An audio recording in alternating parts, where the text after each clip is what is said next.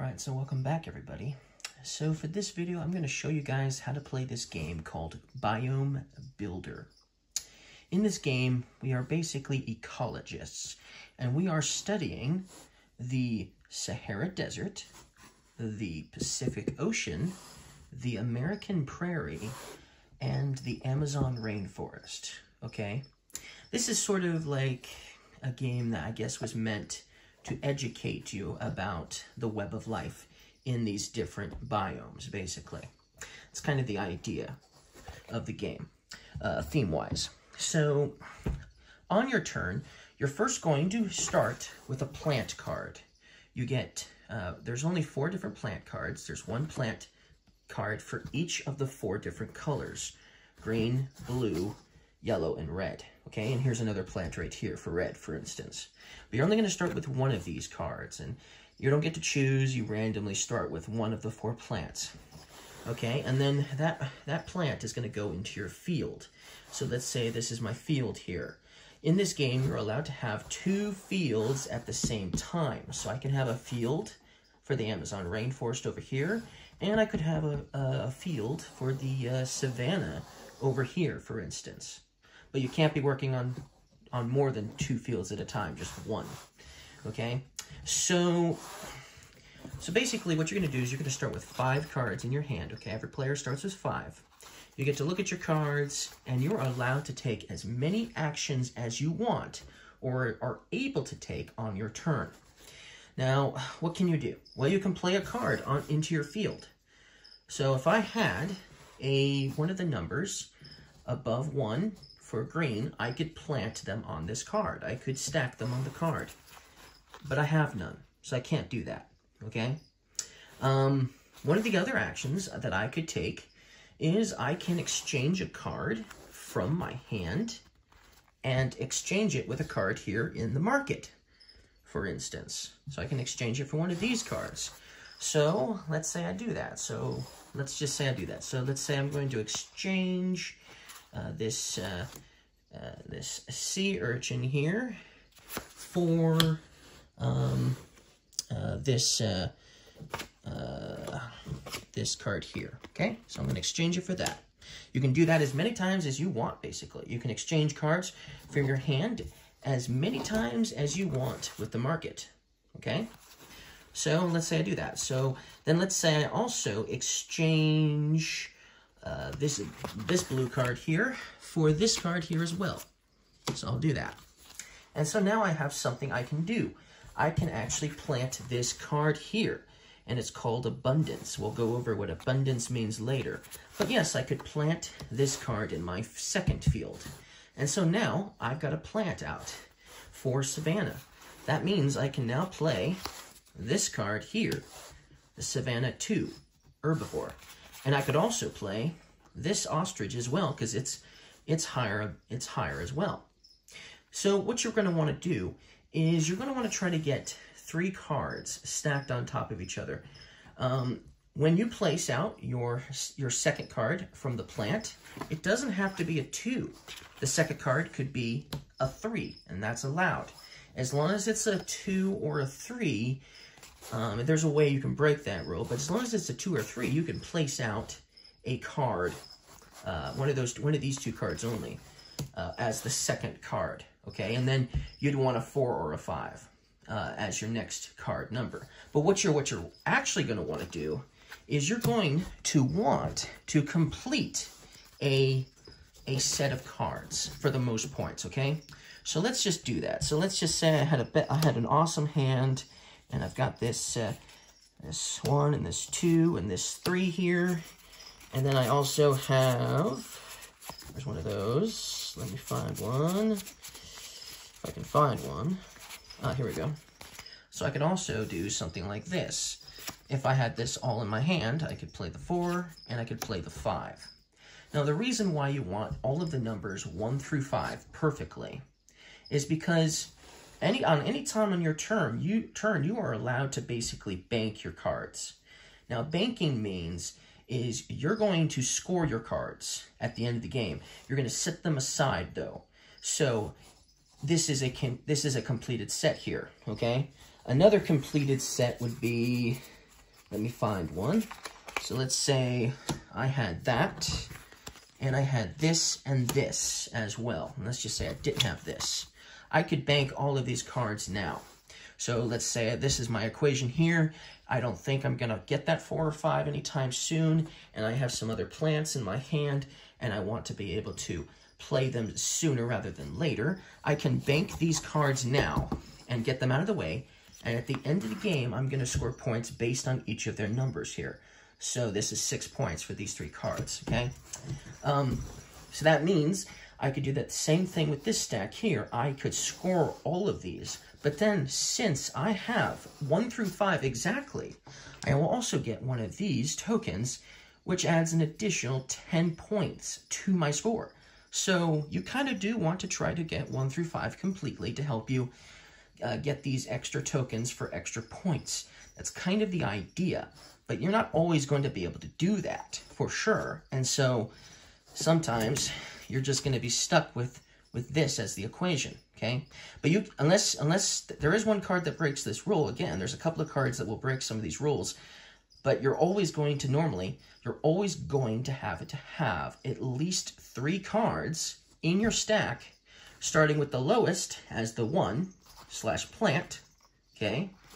And 2 other cards to be able to score them, to be able to bank them on your turn and score them, okay?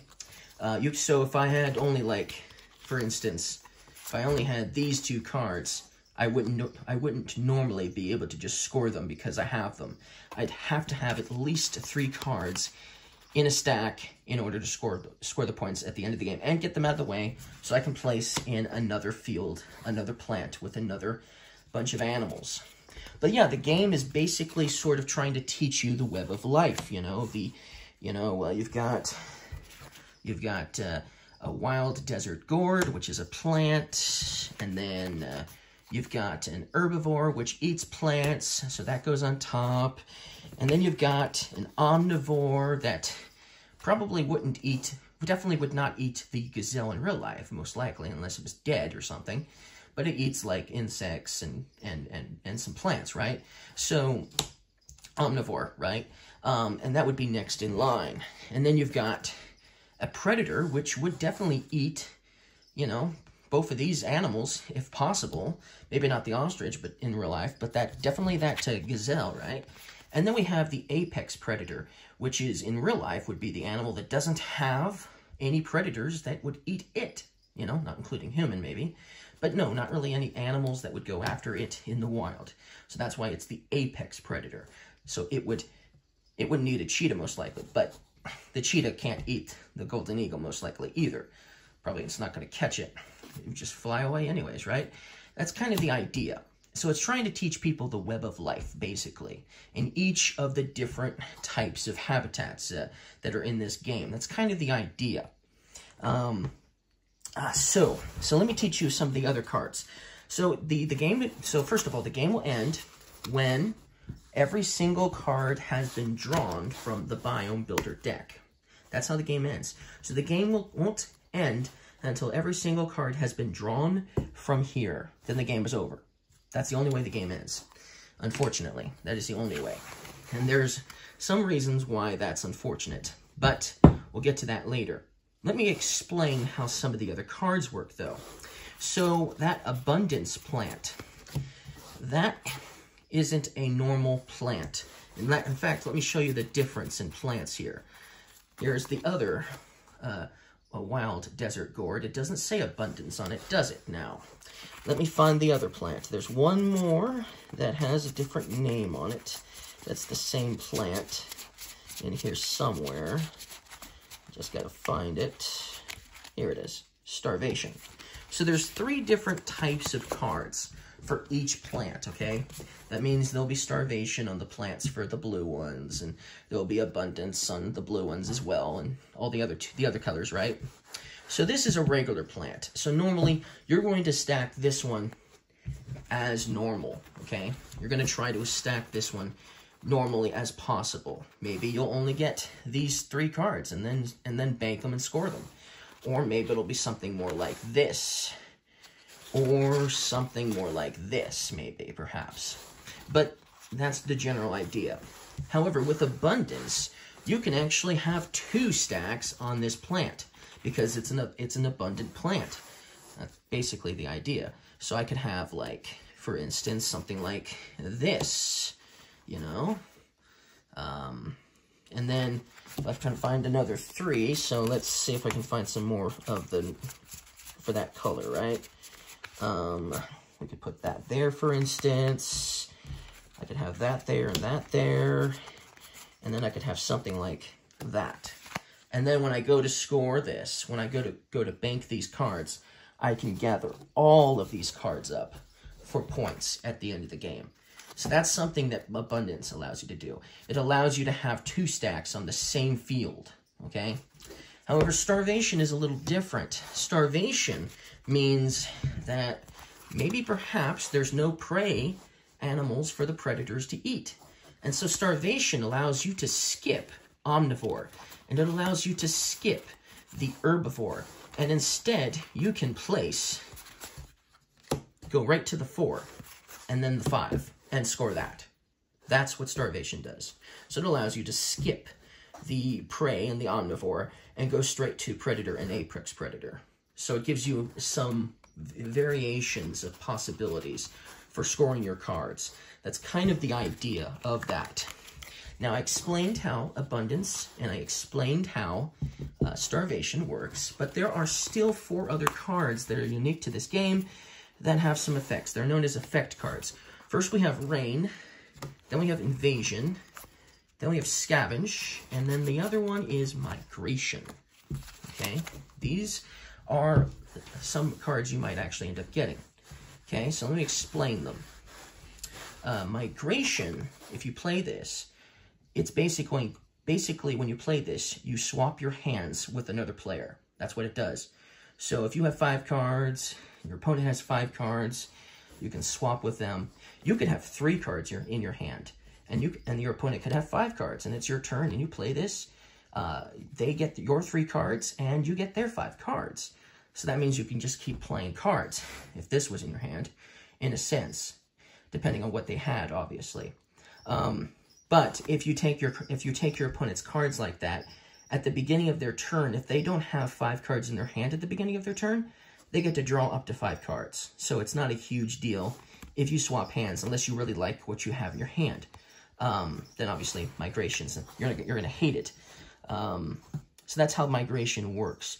At the end of your turn, if you did end up playing some cards into stacks or playing some effect cards, and you only have a couple of cards left, or 3 or whatever, you still get to draw up to your hand limit of 5 at the end of your turn as well. So this way, you're always going to have 5 cards. But that's how migration is going to work. The way scavenge is going to work is that it basically allows you to look at your opponent's hand, and you get to steal a card from them. But you're also exchanging a card with them. So you're taking one of their cards and exchanging it with the cards you have. Okay? So that means you can't play this if you don't have a card to exchange with them. But yeah, that's how scavenge is going to work. Invasion. Let me explain invasion. Okay? Because there is some interesting things about invasion. So let's say my opponent has a card out. They've got that plant out. Okay? I could do this. I could put invasion on their card, which is an invasive species that basically blocks them from completing this stack. So now that this is here, they can't put any other cards on this stack. On my opponent's stack, they can't do it. But on their turn, because this is here, they can score this on their next turn and just get the 1 point for the card, if that was the case. So, I mean, you might not do it when they have just 1 card there, but you might want to stop them if you feel like they are potentially going to score this 10 plus bonus points because they've almost got a stack completed from 1 to 5.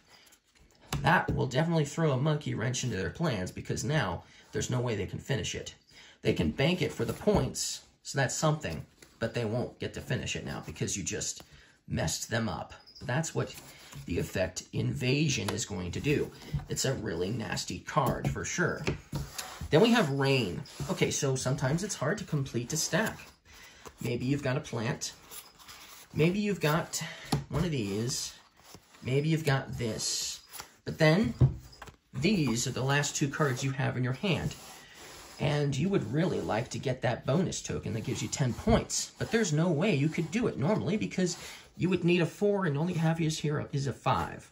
So what you can do is if you had the rain, the effect rain allows you to basically use it as a wild card for one of your stacks. So now this could be the 4 that I need, and then this would be 5, and now I get to score this because this is a wild card.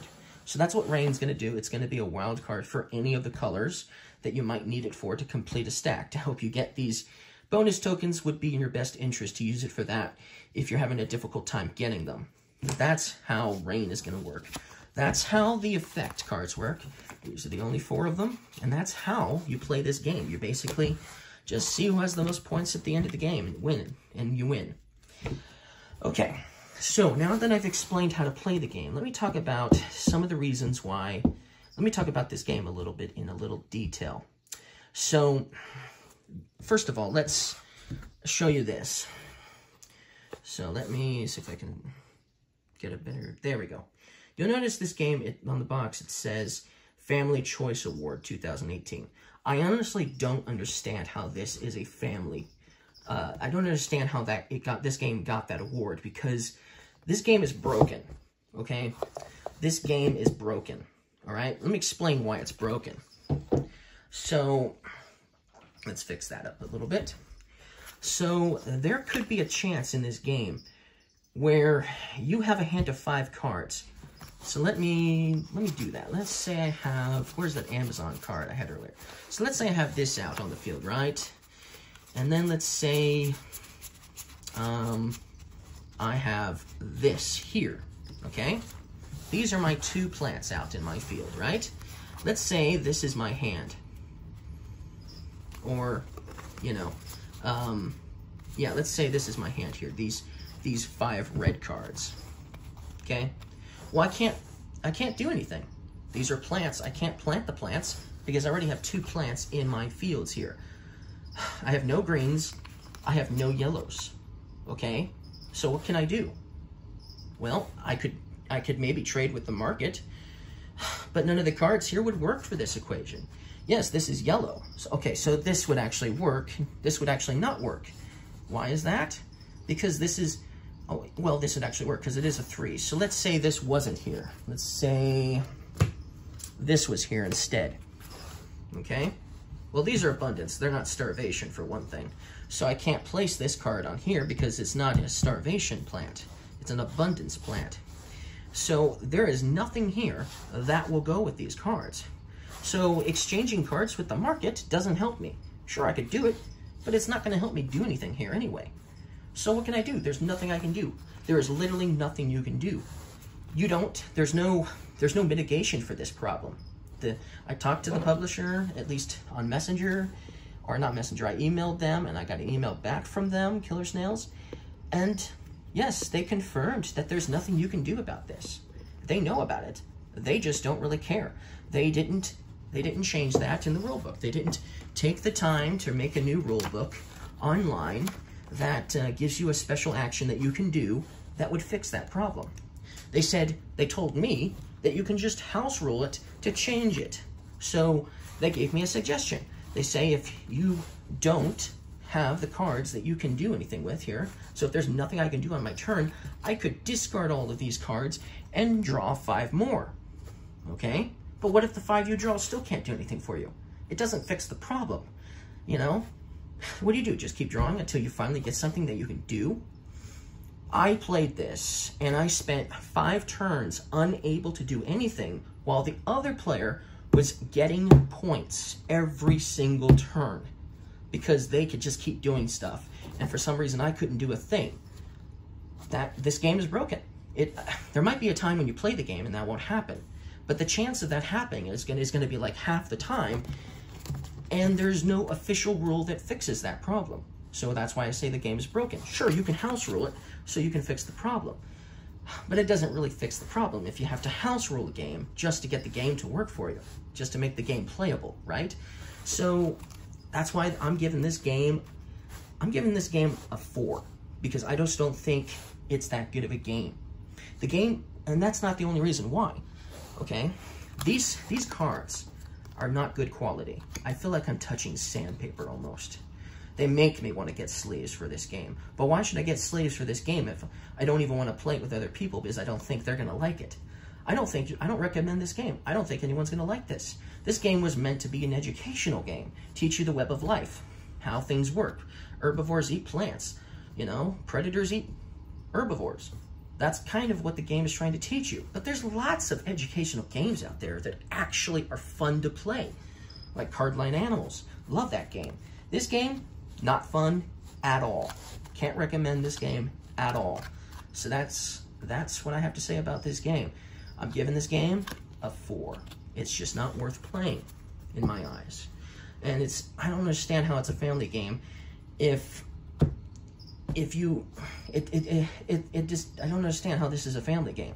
It shouldn't appeal to any families because no kid is going to sit here and spend 5 turns doing nothing while the other kid can score points. It's just not worth it. It's just not going to be, it's just not a good game. It's going to destroy friendships playing this game. It's not a good family game at all. So I don't know who it's for because honestly, it's just not fun. So I'm giving this game a 4. Thank you guys for watching my how to play, and I hope you understand how to play this game. And like I said, this is a game that you can skip. This is not a game you have to have. Well, thank you guys for watching. Goodbye.